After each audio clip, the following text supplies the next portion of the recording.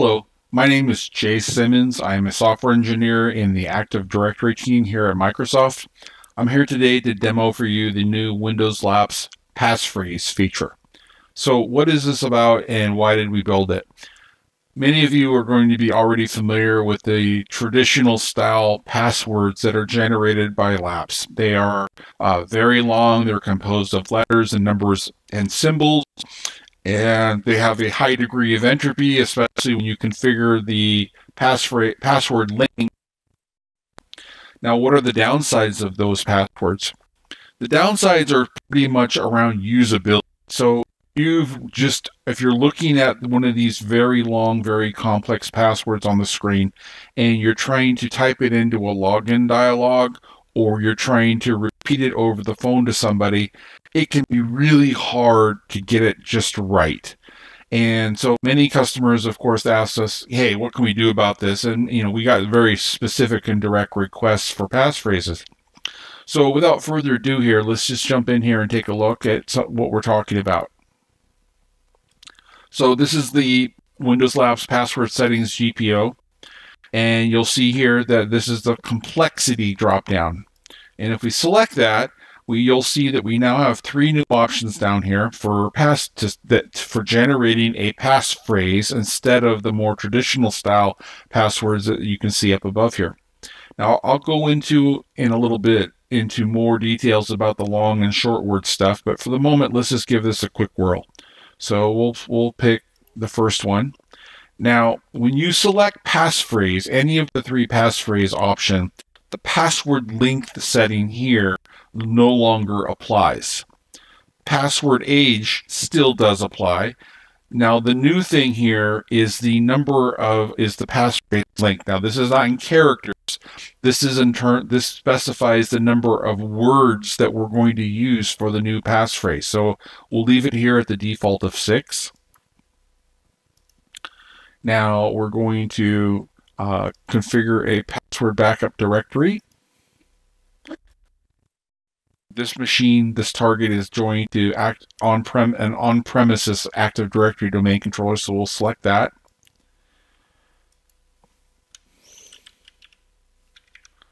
And we'll just make sure the policy is run, and then we'll retrieve the password. Now, as you can see here, instead of the more traditional looking password, we have a nice long, fairly easy to read passphrase. Variety, cherub, bronzing, ungodly, discount, appendage. So you can see that these are pretty decent sized words and that there's 1, 2, 3, 4, 5, 6 of them. But everything else about this long string acts as a normal password. So you could type in a login dialog and it would just work. Also consider that because it's just a string, all of the software that could handle passwords previously or query them from the directory will continue to work. So going back to the Going back to the password setting dialog.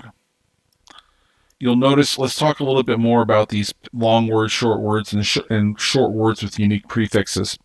So how do you build a passphrase? Well, in one sense, it's just as simple as having a dictionary of words and you randomly select as many as you need, and then you just mash them all together and that's your passphrase.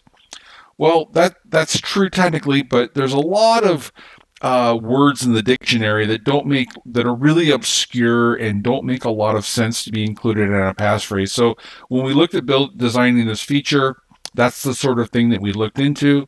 We're very fortunate. It turns out there's been a lot of research in the last 25 plus years on what makes a decent passphrase. And it didn't make sense after we did some research to build our own dictionary. And so the dictionary that is used for passphrases in Windows Labs comes from the Electronic Frontier Foundation, which published 3 different dictionaries back in 2016. Now you can see that those 3 dictionaries correspond to the 3 descriptions you have here. One dictionary has fairly long words, one dictionary has short words with unique prefixes, and one dictionary, the third one, has short words. So let's try the second option here. Oh, I have to rotate the password. I still have to rotate the password. There we go. Now you'll see that we've selected a new passphrase option, and I'll just refresh your memory. It's short words with unique prefixes. And so now we're getting slightly shorter words. Now we'll try the other one.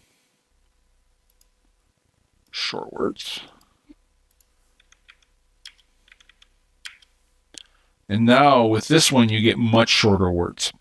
Now, a good question to ask at this point would be, what does this do to the complexity of these passwords as it relates to their security? One of the calling cards of the old style passwords generated by Windows Labs is that they were highly complex and had a lot of entropy, or randomness, if you will. Every customer will have to check this for themselves. Microsoft is very comfortable with the entropy of these passwords. We have done the math, and if you go into our online documentation for Windows Labs, you will find tables of the entropy levels for most of these settings for various lengths. So, and if you ever want to increase the entropy, you can of course always bump this up. So in here, in this case, we're going to say 10 words in our passphrase. We're going to reset it. And it didn't work. Oh, yes, it did. Cake, theft, wilt, ride, kiwi, guide, bleak, 5, going, squat. So 10 terms. And you'll see that each of the terms is capitalized to make them a little bit easier to read. So we hope that this makes working with these secure local accounts much easier in the future.